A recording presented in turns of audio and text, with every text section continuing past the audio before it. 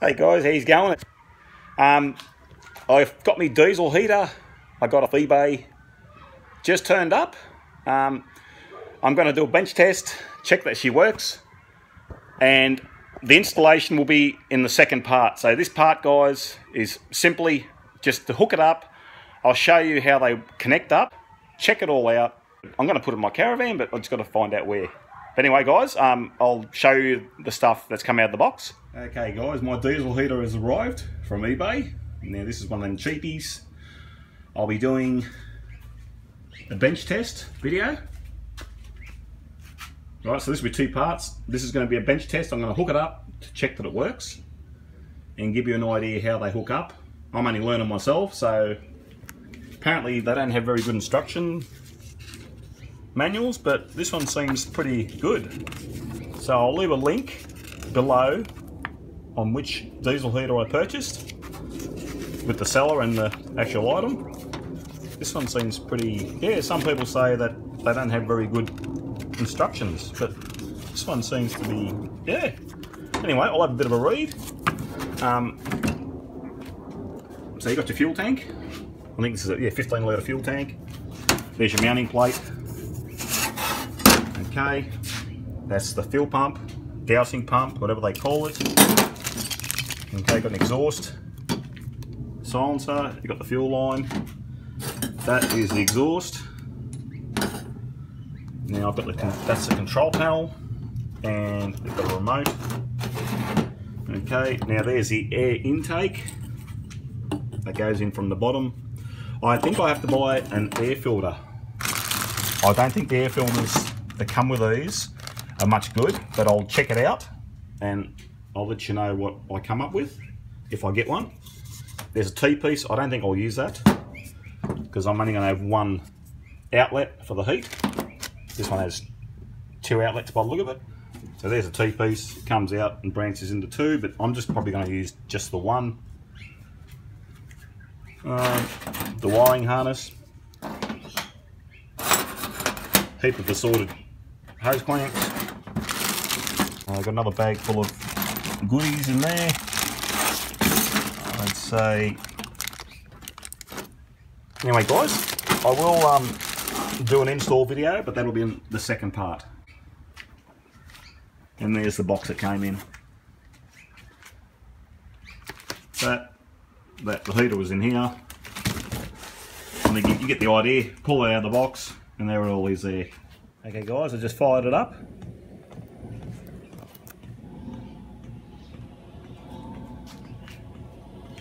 This is just the test. Now she works. The fuel's just coming through now. But this is basically how it's set up. There's your fuel, right? Into your filter. Okay. The fuel pump's got to be mounted, say, around 45 degrees. In this little holder thing, takes the vibration out. Bit of a ticking sound. She's just starting to fire up now. The fuel's just going through. Now, guys, you can't run these pumps dry. Make sure you suck the fuel up. So suck the fuel up here. Just get your mouth and suck it through. Don't run this dry for too long. I think she's firing up now, I can hear it. Okay guys, she's in full action now. She's going. Okay, here it is, here's the fuel. She's sucking the fuel up. Okay, from the fuel filter off the pump, going through. It takes in air here. So this is inside your caravan, inside your vehicle. Okay. That's the floor of your vehicle, and which them pipes you're looking at, that'll be under your caravan or under your motorhome, whatever it may be. Okay, there's the exhaust, and there's your air intake. And then your hot air comes out here. And that's coming out quite hot, guys. That's quite warm. So this would be naturally inside the caravan. Okay, so this will be under the bed, and this will come out, and it'll come out as an air vent, as I'll show you in the installation when I actually put this in. So guys, all the plugs. It's pretty simple, guys. I've never done this before in your life. They plug into each other. It's pretty obvious. I'll do a measurement of the temperature, and that's pretty hot, guys. It's 90 degrees Celsius. That is pretty hot. I couldn't leave my hand there. Yeah, no way in the world. I can't leave my hand there for more than a second. So if you've got little kids, you probably want to be aware of that. But I'll tell you what, it's not a bad little bloody unit. It performs pretty well. I can't wait to get it in the van. And that's the fuel I've used so far. It's been running now for nearly 10 minutes. I'll give you a measurement of the exhaust.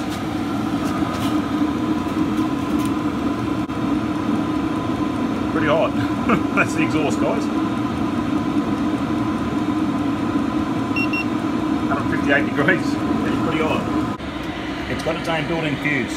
There is a 15 amp fuse on this unit. Okay, but I'll probably just cut this out. I've got a fuse box in the caravan, and I'll use my own existing fuse and put a 15 amp on it. That's what they got in there. Okay, so there's a positive. You need a negative connection, right? And then your plugs, like I said, they are pretty obvious how they connect. Each plug is different shape. So you've got one, you've got two, you have the third connection here, and that is it. So I reckon it's quite simple. The instruction manual isn't the greatest. I had a closer look at it and it's not the best. Okay guys, this time I've hooked up a meter to give you an idea of how much power they draw, these things. Alright, I'm going to switch it on. Here we go, we've got the trusty remote. Okay, so this thing's been running. The first time you've got to bleed all the fuel through. But like I said, bleed through, just don't run this dry for too long, guys, because this relies on diesel to lubricate inside. We'll switch it on, remote, and we'll see. Okay, she's on.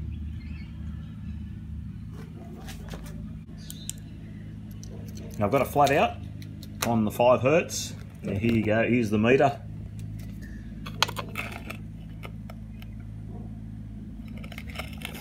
So this is the gauge here you're watching, guys. This is the amps here, 4.7 so far. So I've got the 5 amps. I think these draw roughly, yeah, 8 to 10 amps, I've heard.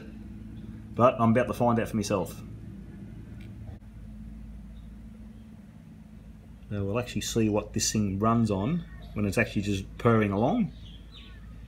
These use a lot of power when they start up, like it's when they draw their current, because I'd say the glow plug's heating up now. Okay, it started pumping.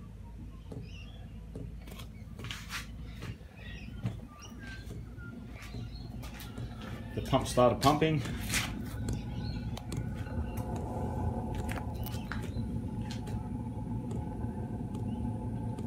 Okay, she's fired up. You can feel the temperature now. Combustion started. And it's using now, okay, almost 8.5 amps. It'll take a little bit to start off.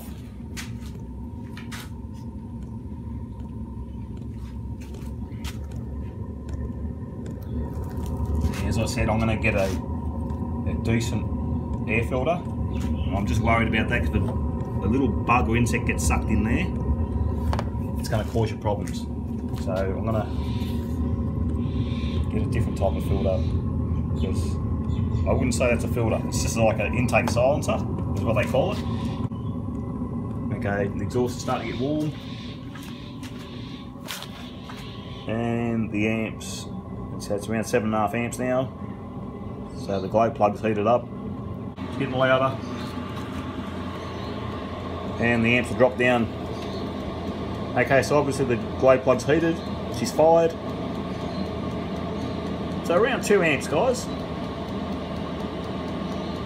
But I'll come back to that when she's actually fully going. Lukewarm at the moment. It's warmish.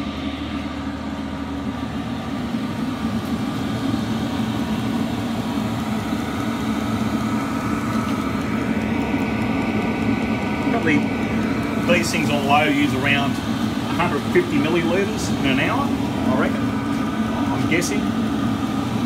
And if you have it on high, in an hour, you're probably looking at around, probably 400. 350 to 400 millilitres. That's probably what it'd use in the hour. But I don't think I'd have this going for flat out for an hour. No way. How hot this thing gets. To be honest with you, I think it's probably too strong for the caravan. But I'll just run it on a slower setting. But then I'm hearing, before you shut these off, run them on high for about 10-15 minutes. So they don't soot up inside in the combustion chamber. But also make sure the exhaust in your intake are not restricted. Make sure they're got full, make sure it can fully breathe, make sure it can fully suck in there and it can fully put out the exhaust. Just don't block it up. This thing is not blowing any smoke at all.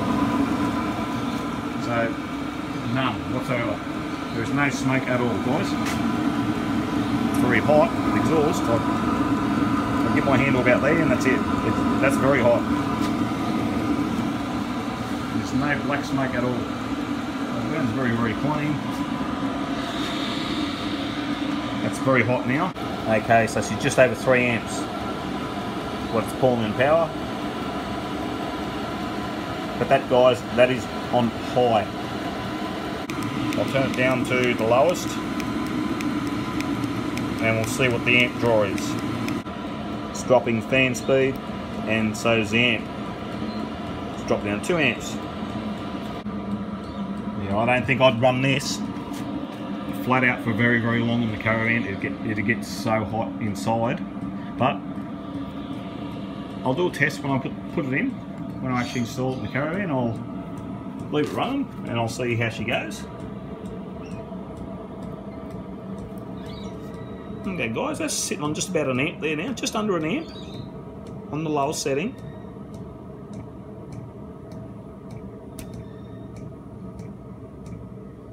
Geez, I'll tell you what, that's going down almost half an amp, almost. 0.6, so let's just say 0.6 of an amp. That is fairly quiet. I don't have a decibel reader at all.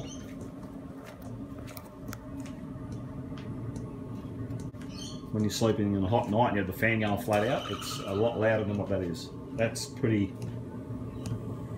quiet, guys.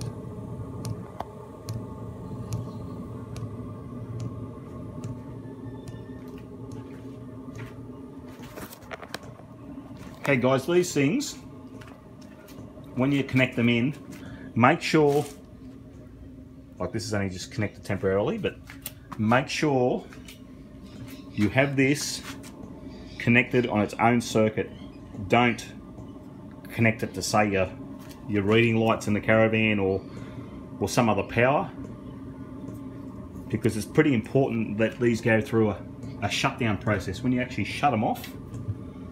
So when you hit the off button, they go through like a shutdown process. It's like a computer when you shut it down. So I'll shut this off now. Push and hold the power button. It's off. Okay. Now it's actually shutting down.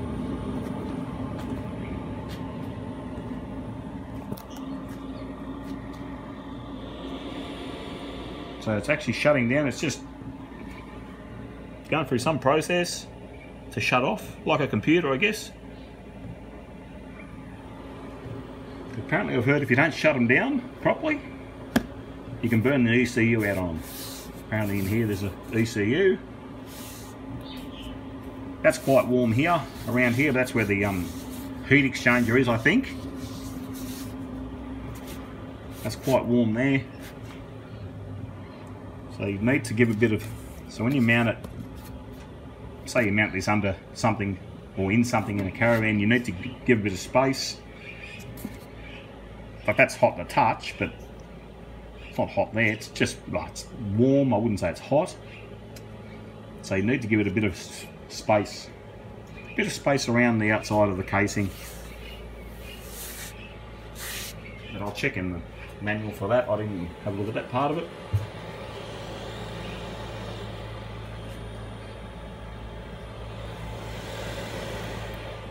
Still shutting down. It's louder now that I shut it down. It's doing something anyway.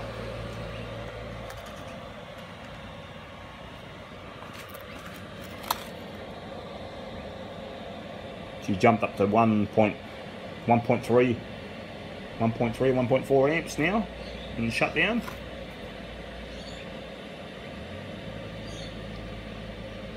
So you can probably say 1 to 2 amps on average is a draw while using it.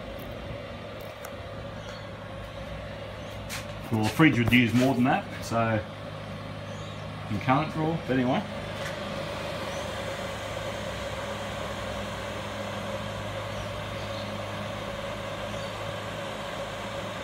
Anyway guys, I'll let that shut down now.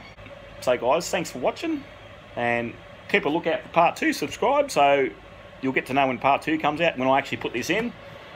I'll film it as I put it in, go through the rigmarole, and yeah guys, as I said, you can learn from my mistakes. If I make any mistakes, you can learn from them. So, but for now, I've got to get another filter, and I'll let you know what I come up with in the next part. Okay guys, thank you, thanks for watching, bye.